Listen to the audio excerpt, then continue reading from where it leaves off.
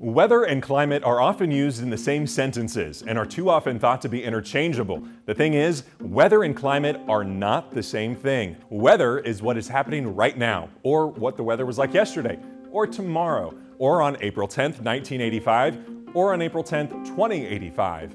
The weather is the atmospheric conditions at a specific time and place.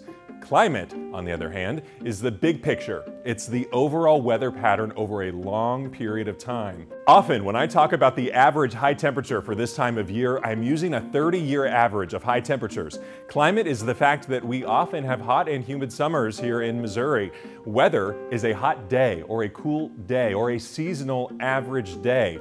So the only reason I know it is an average day is because of the climate. So let's think really big. What has the climate been like over the past, let's say, 800,000 years?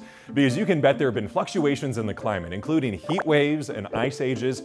From ice cores and tree rings, even coral reefs, scientists are able to see fluctuations in climate and the atmosphere's makeup over time. What we can see are peaks and valleys in temperature anomalies. It's interesting to note that temperatures seem to skyrocket after ice ages, creating most of the fastest warming periods we've seen in history. And that's over a period of thousands of years, of course.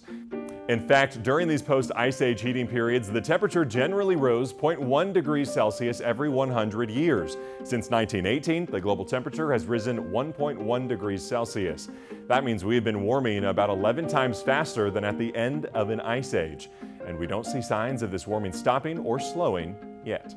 But there has to be a reason for this unnatural, intense, and rapid global warming. It can't just be happening. That's not how our atmosphere works. There's always a reason, a cause to the effect. That's Monday on Show Me Climate.